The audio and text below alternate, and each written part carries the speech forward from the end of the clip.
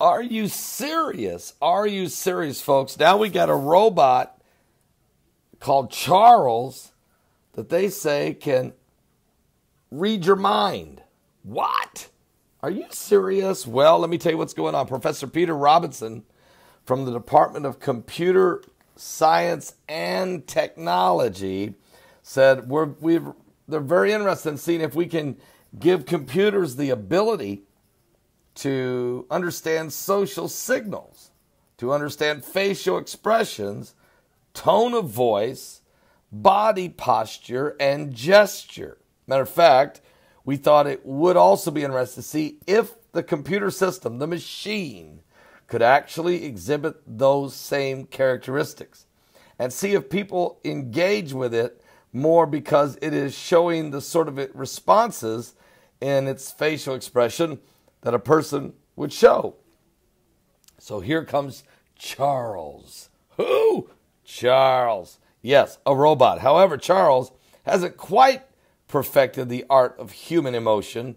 Not just yet, they say, but his control programs are not quite fine enough to look completely authentic, according to Professor Robinson. But it is pretty remarkable, actually.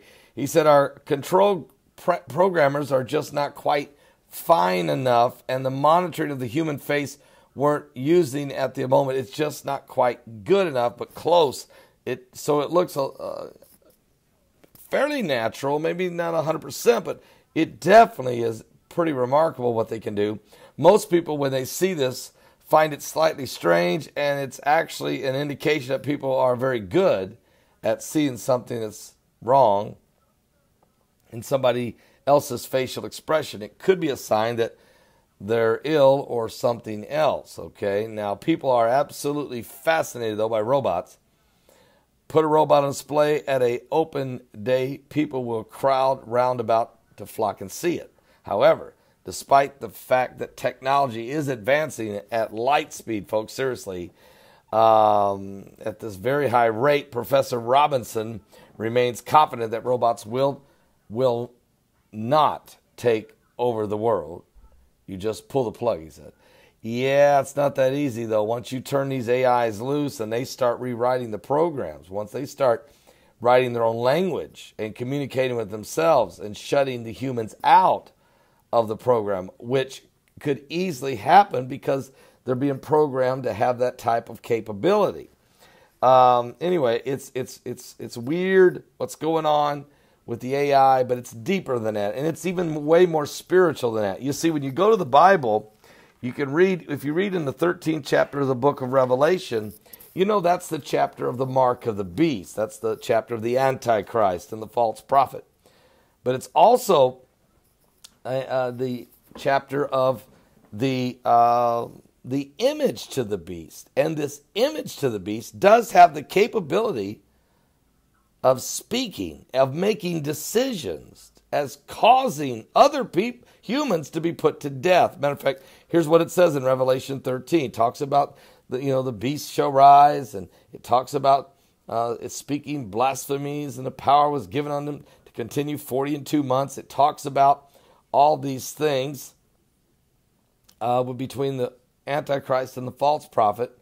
But here's what really gets weird. If you go to Revelation 13, verse 15, it says, and he had power. Talking about the Antichrist.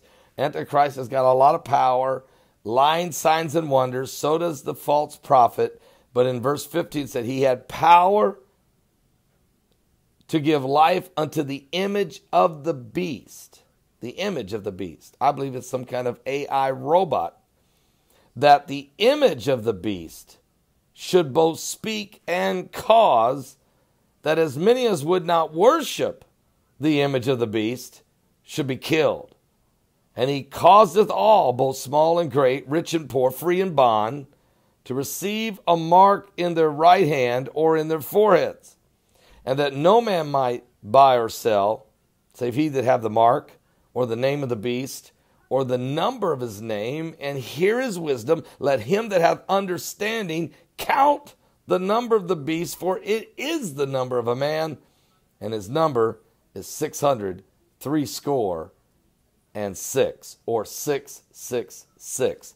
This image of the beast will have the capability to comprehend, to reason. It's going to be programmed with I'm sure with that global elitist ideology, and it will then do the bidding of the Antichrist, because it can make decisions based on the information it's fed, whether or not people are following the beast or not.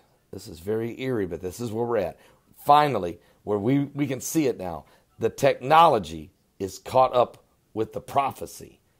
We're in the last days. Give your life to Jesus Christ. What a powerful time we're having here at Hear the Watchman. There was over 200 and some people come to the altar this morning in an incredible service, really. And we just had unbelievable amounts of people coming here to this conference. It's been incredible. The speakers have been dynamic. And then I don't know the total people baptized. I'm still waiting for them to give me the number, but I know it was over 100 people. It was an incredible, incredible thing. God is really moving. People have been saved, healed, and delivered. And some of the greatest sermons I've ever heard in my life has been delivered here this weekend. Unbelievable. Time's running out. We got to get serious. We got to get people saved. We got to get people set free. People got to have their eyes open to the reality that we're living on the edge of eternity. We're at the brink of the beast. Something biblical's going on here with the signs of the second coming of Christ. Are you saved?